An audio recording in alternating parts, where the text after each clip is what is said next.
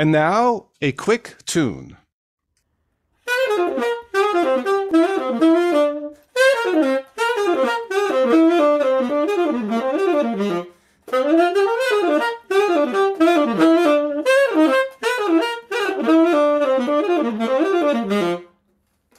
All right, that was the theme from something. I'm not sure which, but we have an original, believe it or not. That's an original, of course. All right, my friends, welcome back to this special event here on the channel. As I always done in the past with these special events, this one is being recorded. I try to bring you people maybe that you may not know or have seen before, and bringing you some of the best of what people do. In this case, as you can see, we have a sax player in case you didn't recognize the instrument. Eric DeFade is joining us from Pittsburgh, PA. I'm in my virtual home here in Hawaii. I wish I was. Eric was just saying he was in Hawaii on tour with Engelbert Humperdinck. You want to relate that story real quick for our fans here? Yeah, I've done a lot of shows with PBS through the My Music series. We've done everything from Patti LaBelle and Temptations. We've done about 20 of these shows all over the country. And I got a call, I guess it's been 3 years ago now, to fly to Honolulu and play a concert at the Hawaii Theater with Engelbert Humperdinck. And I guess he has some history with that particular theater, and it's a very historic place in Hawaii. And so we stayed on Waikiki Beach, but like I was telling Carmen, it was actually it was during a Category 5 hurricane that we got flown out there. So I was thinking they'd divert me on the way. I'm thinking, well, my wife is like, are you looking at the weather out there? I said, yeah, it doesn't look good, but if it's dangerous, they'll just stop us in San Francisco or LA. Sure enough, flew all the way to Honolulu, and I got to the airport, and I look at the newspaper, and it says, nowhere to run, which begs the question, why did you fly me in here? But so we were there for 5 days, and we were they were boarding everything up and doing all the precautions, and people were moving inland and all that kind of stuff. But then finally it just kind of fizzled out. And we went and did the show, and it ended up being a really, really nice time. This was 2019, Christmas time around 2019, real brief. I'm on PBS flicking channels, and then they're playing Engelbert Humperdinck in concert. So the camera pans to the rear, to the back. I'm like, there he is, that's Eric, I know him. Actually, way, that's him, Anyway, that's what I saw back then. Eric, I was checking the bio briefly. Maybe correct me if I'm wrong, but I know you're a teacher at Carnegie Mellon in Pittsburgh. Yeah. And I think you won a couple Grammy Awards for a session with Nancy Wilson? Yeah, we did. Nancy Wilson has some Pittsburgh ties, and we did a short tour with her, which included an engagement on the Oprah Winfrey Show. Oprah had a Christmas music special, and it was a strange group of people. It was Nancy Wilson, jazz legend, Charlotte Church, the opera singer, and Destiny's Child, featuring Beyonce. So we're all in the studio at the same time. And shortly after that, we came back to Pittsburgh, and she did a series of concerts at Manchester Craftsmen's Guild, which, for those of you that don't know, is a tremendous asset we have here in Pittsburgh. They bring in and record and document all the greatest living jazz musicians in the world. And I've been privileged to be part of a lot of those shows. And they recorded an album with her called RSVP, Rare Songs, Very Personal, it's called. And it won the Best Jazz Vocal CD that year for the Grammys. And then 2 years later recorded a second one, and that one also won a Grammy too. So I have both of those hanging on my wall here in Pittsburgh. I always say it was very impactful. The second Grammy really changed my life. I raised my private teaching rate by $5 an hour. It was really groundbreaking stuff. 2 Grammy Awards, show off. No, just kidding, just kidding. No, that's, really yeah. I mean, yeah. Oh, yeah. The best part of it was being with her. I mean, she was being a bona fide jazz legend singer that you. Yes, I was just going to say that, sure. Look, this is the first time I've had a Grammy Award winner on the show. Fantastic. But I bet that was a real treat. Yeah. Oh, it was just amazing. And, you expect somebody like that to have an attitude. It was kind of like talking to, like, your aunt, kind of. She was just always so relaxed and kind and generous with her time. And we lost her a couple years ago, but she had a fantastic career. She was really, in my opinion, one of the last ones of that classic era, of the last lineage of the Ella Fitzgerald, Sarah Vaughan kind of singer. They just don't really make them like that anymore for some reason. But wonderful woman. Yeah, sounds like all part of the jazz family, right? Yeah, nice. Right. All right, enough talking. How about another little tune? Yeah, sure. So this is a snippet of a ballad that I wrote for my family album, the DeFade family album.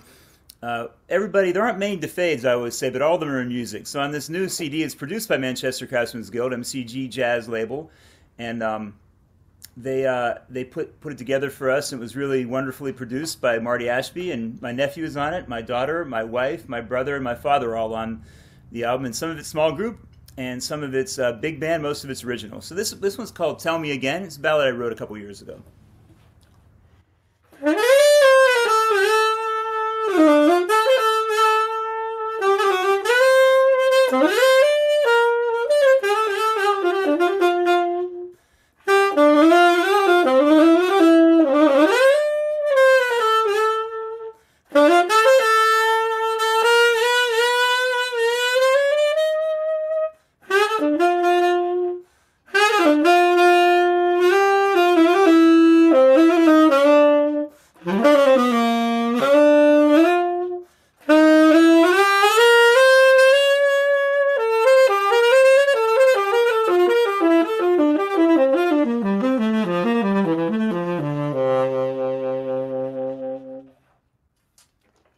Okay, and that's off the DeFade Family CD album? Yep. Yeah, okay. That's a brand new release. It's available on all the major platforms, Amazon, iTunes. You can also get it directly from MCG Jazz.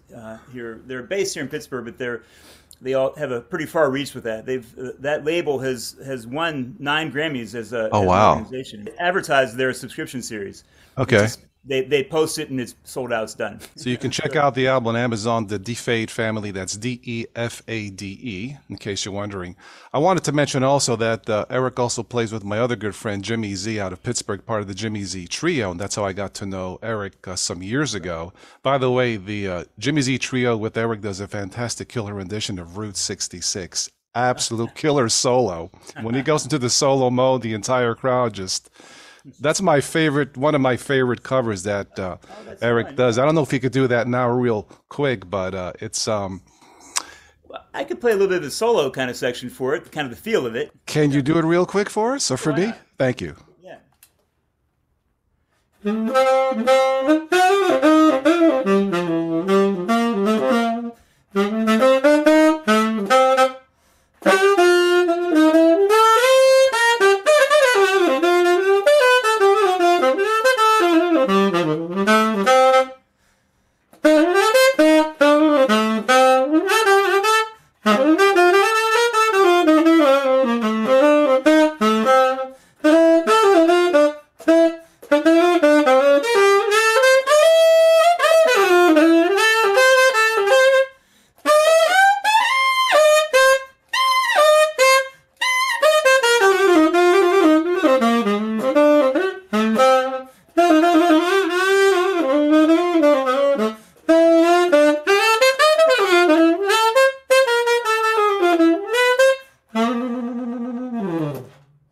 I don't have a soundtrack, so here's my soundtrack. Yay! Should have a soundboard or something. Some of those Hawaiians to clap. Yeah, from my friends here from here on the beach in Honolulu. Right, I wish I was there. But yeah, that's a quick rendition of Route 66. I've posted little snippets on YouTube off my cell phone with the guys, Jimmy Z and the guys. That's really fun. I really love playing there. Yeah. I love playing with those guys. It's always so much fun. The crowd's very nice and it's a very relaxed environment, you know. It's kind of ideal for a jazz setting. You know? If anybody watching is ever in the Pittsburgh area, just check out Jimmy Z Trio or Jimmy Z and the Eric 3. You know, sometimes they're called as they play around. So what are some of the places in Pittsburgh? I know one place is the Parkway Center Theater that you guys play, and where else? Parkway Lounge, in McKees Rocks. Okay. And I've been really lucky to have several dates at Con Alma, which is a fantastic jazz club. There's one in Shadyside on Ellsworth. And there's also a new one downtown. They took advantage of the situation where all the downtown spaces for lease became very inexpensive because some people were moving out of the city. That they saw the opportunity and jumped on it. They got a very large, beautiful space right across from Heinz Hall downtown. So I was actually there last night with a singer named Stacia Abbott. And so I'm there a couple times a month, and sometimes with my own group, sometimes the Latin jazz group I play with called Salsamba Latin. And that's been very good. Also, my wife and I play twice a month at a place called Cipino in the Strip District, which is I've heard of it. Fantastic restaurant, cigar bar. Mm-hmm. Though that's separate. I always want to scare anybody away with the cigar bar thing. The cigar bar is separate from the rest of the dining room and bar area.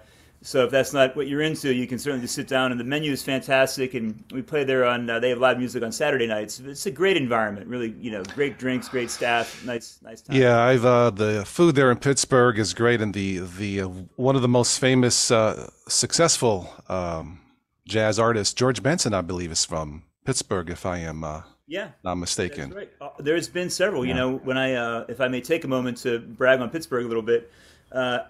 We take for granted here how many of the true bona fide greats have come from this town. You have, of course, George Benson, Ray Brown, Stanley Turrentine, Nancy Wilson, Lena Horne was here, Dakota Staton, Art Blakey. It's just like the Jazz Encyclopedia. Yeah. They're all from, and Billy Strayhorn, who was, of course, Duke Ellington's primary writer. He wrote "Take the A Train" and he wrote "Chelsea Bridge" and all those beautiful. He was partners with Ellington for years. As a matter of fact, several tunes that we originally thought were written by Ellington actually end up having been written by Billy Strayhorn. "Lush Life" he wrote. He lived in the Hill District here, so there's an amazing history, and there still is to this day. It's just a couple years ago, Dwayne Dolphin had the great bassist here in Pittsburgh had a song he called "Something in the Water." Yeah, really. About it, Just go to the north side any given week, you'll be amazed what you see. Awesome. Yeah, no, the history is there. Of course, George Benson, I believe, broke it big when I was in high school in '76 with the CD Breezing. Yeah. If I'm not mistaken. That's right. So he took advantage of that kind of fusion crossover pop thing. But he was also, he had some advantages too. He had a fantastic voice and movie star good looks, But so he made it really big. But what people don't realize about George Benson is when he was 15 or 16 years old, he was one of the greatest bebop guitar players in the world. Like he was already had been through. So it wasn't like he was just kind of a pop guy. He actually came up through the bebop tradition in Pittsburgh and knew all the standards, and it was just a fantastic musician his whole life. Nice. Yeah, he's a legend. I believe he's semi-retired, also in Hawaii. I think. Yep. He is, yeah. And speaking of guitar players, Joe Negri from Pittsburgh here from the Mr. Rogers Show. He's widely regarded as.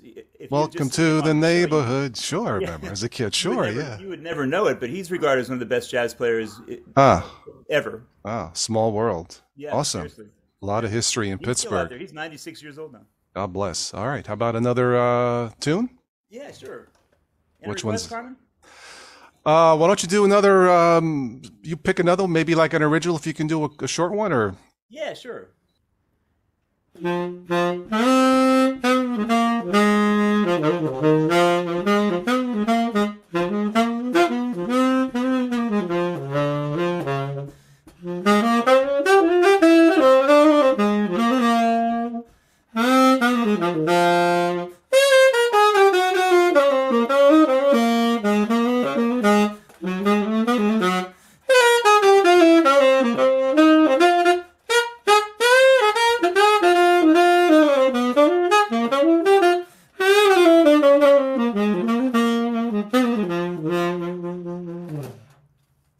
That one's called Soul Searching. Good title. A lot of us do that sometimes. Soul Searching off the DeFade family album. Now, to be clear, the album has a full orchestra or full band, right? It has, half of it has a small group, like just bass, drums, and piano, and horn. Like my father and I, 2 horns. And then a good portion of the project has a full-size big band, which is 17 people, 5 saxes. 17. Wow. 17, yeah. Five saxes, 4 trombones, 5 trumpets, and rhythm section. And my wife and daughter both sing. They do a duet together on Moon River, which is really beautiful. Really beautiful, yeah. Nice. Yeah. How when you write original tunes, how does it come to you? Like, is it the classic cliche, like in the shower, or is it just random times you just jot something down real quick and go back to it later, or is everything prepackaged? Yeah, it's funny, everybody has a different kind of approach to this. For me, I kind of think about first the style of something that I want to write. And as far as the melody goes, I keep a notebook of a couple ideas that just kind of occur to me when I'm practicing or if I'm playing it on a session or at a gig. I kind of like the way that sounds, so I'll just kind of document it. And then you kind of piece things together through a notebook of material. I got this concept from a wonderful book called Effortless Mastery, where it said, if you think you're going to sit down and write a masterpiece, it's not really going to happen. It won't even be a good song. You can't force it out of yourself. But if you keep track of all these little musical ideas you have throughout your everyday life, document them, and then eventually that'll eventually coalesce into a composition that works. It's random. Now the reason why I asked there's a composer for the Halo games, Marty, and I don't know if you know the Halo game. That's been around like 20 years for the Xbox. Yeah. All right. Well, he was hired back in '99, and he had not seen the game or read the script, but he was hired by Microsoft. I think the story goes to write the theme music. Mm-hmm. He was famous for the theme for the Flintstones commercial. We're the Flintstone kids. That was him. The jingle. So right, it was a jingle. Anyway, he says, "Well, I don't know what the game is about. Can you give me something? What am I writing? A theme or something?" So the representative said, "Well, we want to introduce Halo to the world. It has to be ancient and mysterious." And Marty says, "Okay, now I got something to go by." Yeah, according to him, according to Marty, he was driving in this car. So what's ancient? Gregorian chants. Follow? Yeah. And then he thought of the song by the Beatles, Yesterday. I'm like, how the heck do you combine the Beatles? And according to him, he thought of, and then the song Yesterday, all my trouble, and that's how Halo theme was born. But he didn't force it. It was in his car. It was in his mind. I think he went straight home and wrote it. It was on a Thursday. He got the orchestra that Monday, and he presented it to the expo, music expo, whatever it was, the Tuesday. It was a 2-minute piece. Yeah. And the rest is history. And landed it, yeah. He didn't he was given a course like, it has to be ancient and mysterious. Well, chance, Anyway, that's the story behind Halo, Well, it's interesting, that's really a good story. Even in improvisation, if you're in the studio with certain producers, if you're doing a commercial or a certain album with a concept, these producers, many of them aren't really musicians. So they'll say something to like, play something silky, and you got to decipher what exactly that's going to be. I want this to sound. Think of the color blue. It's okay. It's not really a theme. Like if I say, Eric, I want something soft and romantic. Well, that's a theme, right? Right, exactly. It's amazing. They have all these abstractions you have to kind of figure out what they want to do. Now, but as far as writing music for soundtracks, there's a good friend of mine here named Vito DeSalvo, and he had an Italian band for years here in Pittsburgh. He was also an avid writer, still is, and he wrote 2 tarantellas 30 years ago when he had his band, and he cataloged them, put them up on a service, and a producer found them, and it was a producer of that movie called Eat, Love, Pray that came out about 10 years ago, Julia Roberts. Vaguely remember, yeah. Love, okay. Pray. Yeah. I think they're in India, then they're in Italy, and his tarantellas played for a 20-minute segment in Italy. So I like I like tarantellas, but 20 minutes. Yeah. Okay. Yeah. Cool. And so he made it just a killing. Interesting. Yeah, it was a major motion picture. Right. And his music was on it, and you get paid a lot if it's on for 10 seconds. Imagine a 20-minute segment. That's a long time. Yeah. Okay. Eric, do you have your flute ready? Can you do something with the flute, or? Yeah, sure. Awesome. So for those of you that might not know, for some reason, saxophone players are supposed to play every other instrument too. I'm not sure why that is. Oh, really? Yeah, if you're a trumpet player, you have your trumpet, trombone player. You have a trombone, maybe a couple mutes in your bag. Okay. For some reason, when you play, I used to do like Broadway style pitch shows at the Benedum, and I have flute, clarinet, piccolo, sometimes oboe, bassoon, bass, clarinet. I'm not sure why that is exactly, but of all the ones I've kind of narrowed it down, I'm primarily tenor, soprano, saxophone, and flute. So that's kind of my main doubles now. Still play a little bit of clarinet, but it's not my preference. Soprano sax. So, for example, just for perspective, what does Kenny G play? What's his soprano. It is? Oh, okay. All right. Yeah. All right. Why don't you play something? What song are you going to do for us? Let's do, how about St. Thomas? Okay. Thinking of the island theme. Yes.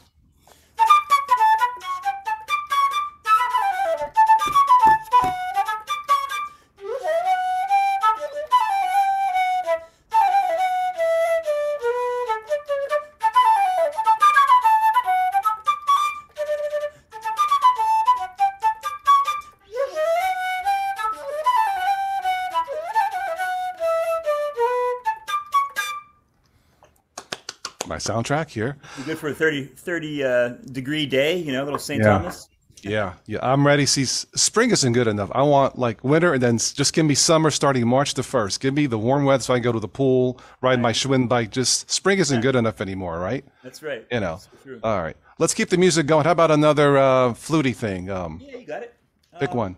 Here's some Antonio Carlos Jobim. Ah, This is a kind of a romantic soft. You said earlier. This is called "How Insensitive." ah.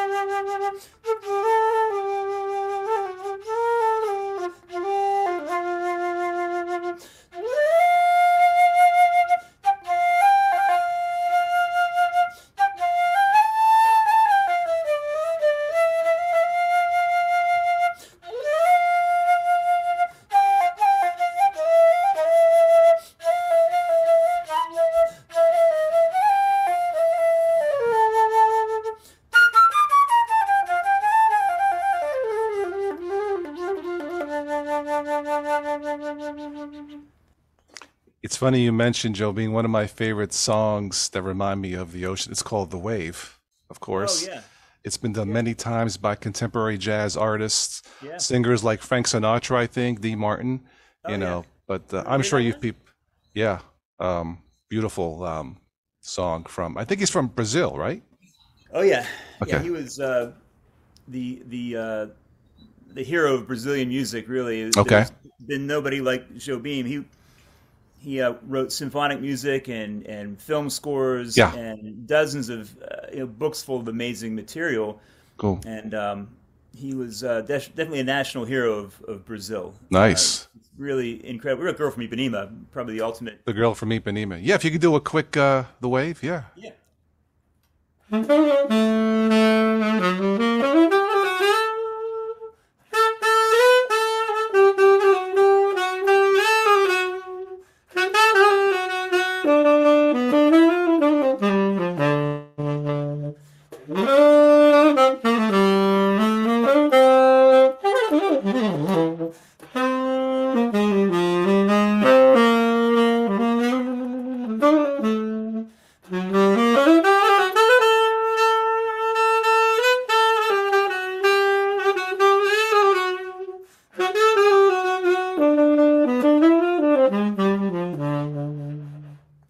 Very good. Nice.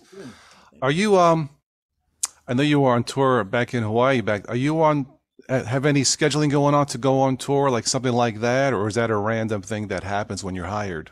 Yeah, those are usually one-offs.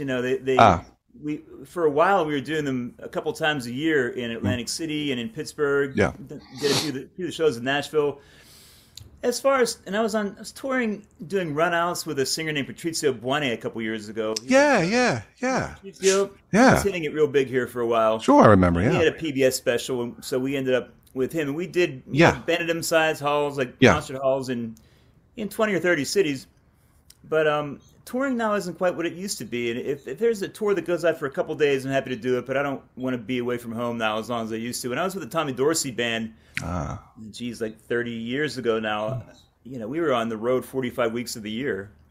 And, wow. you can't even really do that anymore. It's too expensive to travel. European travel, I used to play some festivals over there in the summers. Right. That's kind of hard now too because of the cost to get over there and everything. Yeah, I was, during the pandemic, some of these bands were recording stuff like online and then piecing it all together, like Yeah, like the Doobie Brothers. I think yeah, Hall & Oates got 7 songs into an album, but they want to finish up in the studio for that sound. But I guess yeah. everything or almost everything can be done online and just like you record your part, he does his part, and then it's put all together on a computer. It's amazing, huh? Yeah, we did a lot of that. I had to learn how to do that for Carnegie Mellon because you still Ah, have to have some kind of output for your yeah, ensemble. So I have a jazz orchestra there. So nice. I made a click track in my studio here at the house with the rhythm section parts, and then I send everybody their parts and a copy of the audio, and they played along with it. They Yeah, send it to me. Then I mix it all together. It takes hours and hours. Everybody's in their box, and everybody's playing right. together. And It's to me, Look, I think it sounds great, but it's probably not quite the same sound as it is in a studio. There's always that, you know what I mean? Yeah. That texture, the whatever you want to sure. call it. It's not the same. Not that it sounds better in the studio, but it's like different. And sometimes just doing it online is perfectly fine, you know. Yeah, So, there were some fantastic ones that came out of New York. This one tenor player named Chad Lefkowitz Brown put one together, but all the guys that he got for the band had studios in their house, so it was very, it had a high end sound to it. But they already had cameras mounted. They already did their own, I guess, web casting and that kind of thing. So they kind of had an advantage. So they were all ready to go. Fantastic. Daryl Hall is doing. I think he still does live from Daryl's house. He was doing really? it. Yeah, he's been doing this since at least 10 years, I think. He has like musical guests come on from his. I guess he has his own chef and all that at his house. I think it's like in New Jersey or something. Huh. But it sounds great. I mean, it sounds like a live band. It's almost like he's in the studio, but it has like a different sound, a different texture to it. It's perfectly fine, you know. Yeah. Hall & Oates, they were scheduled to come to Pittsburgh two years ago, but then the pandemic happened. That's right. And then they had to cancel. But I've seen them once in concert. They sound great in concert. They are truly. There's nothing fake about Hall & Oates anyway. Yeah, that's good. But yeah, it would be great to hear something new from Hall & Oates. So Hall & Oates, if you're watching this, we want more new music. Anyway, all right. So back to Eric here. Let's finish up with another original, maybe. If you want, yeah. Which one you want to do? Oh yeah, this is an original by Eric Susoff that we put on the album called The Sideman Blues.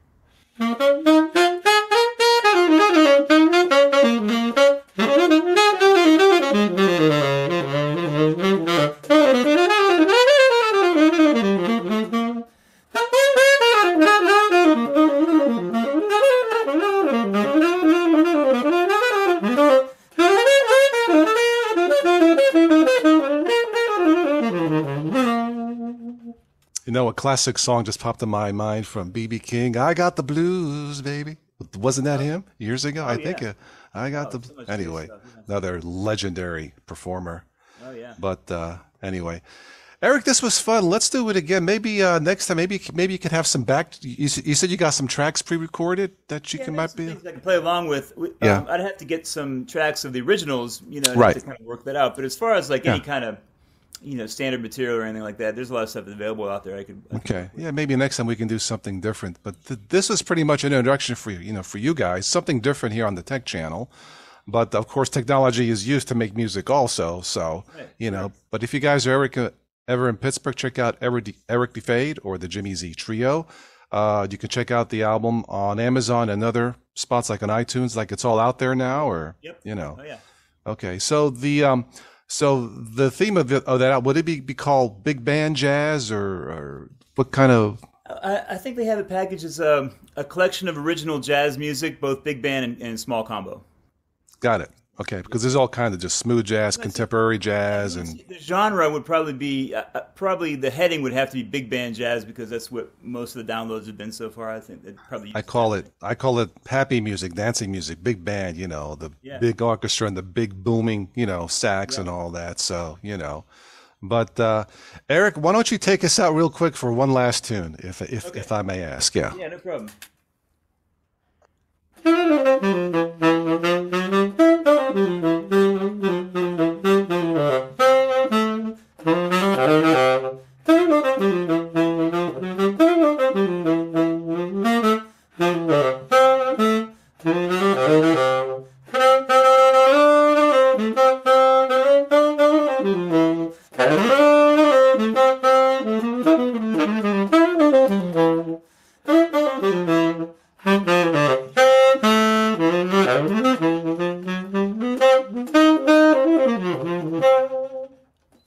That one is called "Don't Get Around Here Anymore." Don't get around much anymore. Don't get around much anymore. And I hope after you guys watch this, we will be around some more next time. Anyway, absolutely. How's that for a segue? You know, and I didn't even know it was coming. I didn't know it was coming.